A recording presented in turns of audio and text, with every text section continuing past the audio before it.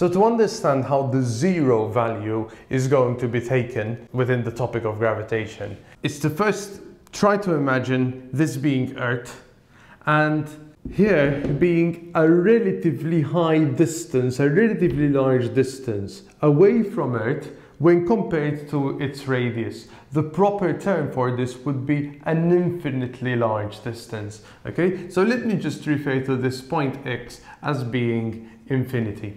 So what's going to happen at infinity?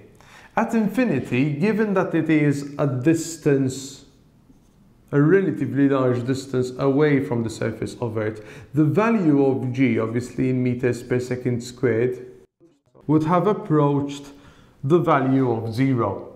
Now, if g is approaching 0, and the further away this point is, the closer to 0 that value becomes, then the value for potential energy, if this is approaching 0, then anything multiplied by 0 is going to become 0, and therefore all of this value, or rather the value of potential energy, is going to be approaching 0.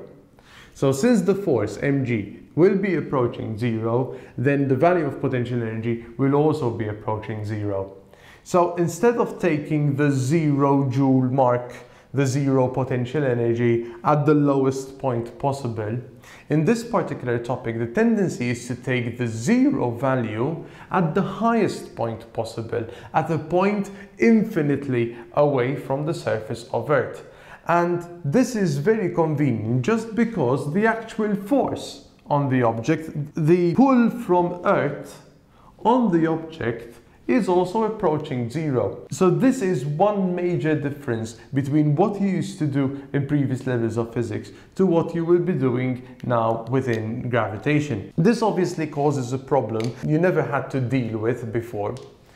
Given that this value up top for potential energy is now 0 joules, and given also that from the equation PE is equal to mgh, as we decrease the height, the value of the gravitational potential energy decreases because they are directly proportional. That means that if an object starts off here at x and then it moves downwards and ends up, say, at point y, which obviously y is at a smaller rather distance away from Earth than point x is, then its potential energy at y will be less.